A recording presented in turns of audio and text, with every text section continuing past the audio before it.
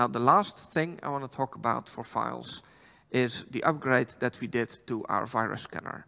Now, our virus scanner obviously hands over files to a virus scanning tool that can then say, okay, this is a problematic file, let's put it in quarantine or not.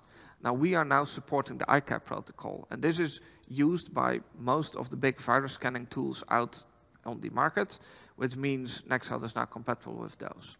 But it's also used by a variety of data loss prevention tools, and they can also then enforce certain policies on the files this way.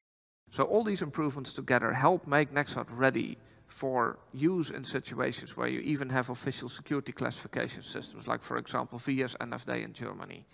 So this way, your team can work together without having to worry about data leaks.